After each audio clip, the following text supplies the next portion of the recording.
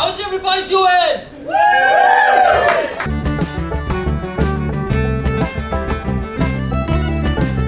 Ladies and gentlemen, welcome back to another episode of your favorite vlog series, okay? This is the place where I capture all the comedy gigs, the good, the bad, and the handsome, you know what I'm saying? So this week I was gigging in the Irish Centre in Liverpool. I didn't even know that we have an Irish Centre here, but it makes sense because there's a lot of Irish people in Liverpool, and yes, we love them, okay? Guinness. Go Guinness. Let's drink beer. Anyway, so now, the gig was very fun. It was a great stage. It was a big venue, you know. It felt very professional and it was very well organized. I also want to give a special shout out to the people who recorded, you know, the gig and the people who had me over. Now Then Comedy, or was it Then Now Comedy? I think it's Now Then Comedy. I'm not sure. Okay, I need to do my homework before I start recording these videos. You know what I'm saying? But there's like a little watermark on my actual set, and for the first time ever you will see the set in good quality, because you're gonna say, but Mike, are you filming out of a potato? It's always so bad. These vlogs, the quality is crap, but I'm broke, okay? I'm hustling, I'm climbing the comedy ladder, okay? And yeah, but it was a very fun gig. Now, I'm doing a lot of new material in this set, and you know, I cannot show you that because it's still work in progress and it's a little bit bumpy, you know what I'm saying? So I'll show you the good old classics, you know what I'm saying? Everybody wants to hear the classics from time to time.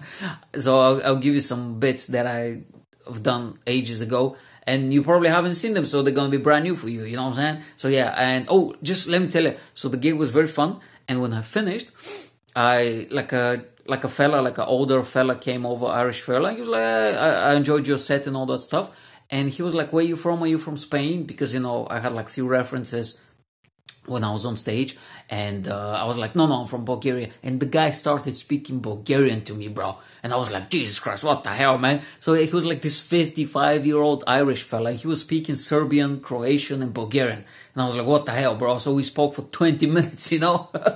It turns out that he was like a soldier, you know, back in the day, in the 90s and stuff. So he spent a few years in that region. And that's how he knows the language. But what I'm trying to say is how fucking weird that is, you know? Like, so unique. I was not expecting that, you know? Liverpool is an interesting place. Anyway, so I'm going to jump. You know, this is pre-recorded after the gig. But let's just teleport ourselves to the Irish Centre.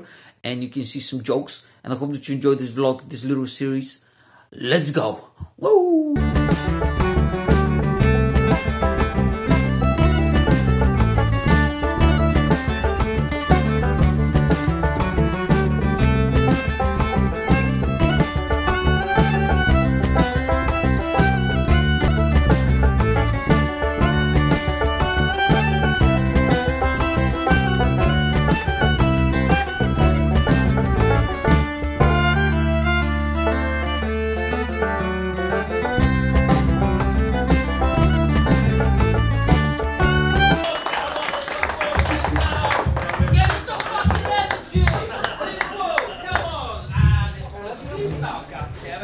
How's everybody doing? I genuinely do not care if you like me, what you think about me, even if you laugh. Why should I? Brexit is here, I'm gonna be deported in a few hours anyway. I'm afraid to say the word Brexit 3 times in a row because fucking Nigel Farage might appear out of nowhere and try to capture me like one of those goddamn Pokemons. Eastern European plumber, I choose you.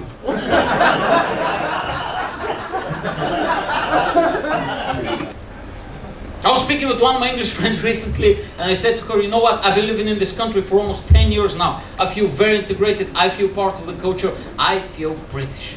And she said, no, you're not born here and you're not British enough. So I just said to her, no, you know what, I am British enough. When I go to a Chinese restaurant, I order chips. What's more British than that? I hope and pray for a warm and sunny day, but if the temperature gets above 25 degrees, I complain as a motherfucker. What's more British than that? When I was in Spain 2 summers ago, what's more British than that? When I was in Spain 2 summers ago, I spoke to all the locals only in English, and since nobody understood me, what did I do? Did I try to learn some Spanish? No, I just spoke English louder and slower. What's more British than that? Thank you guys. Enjoy the rest of the show.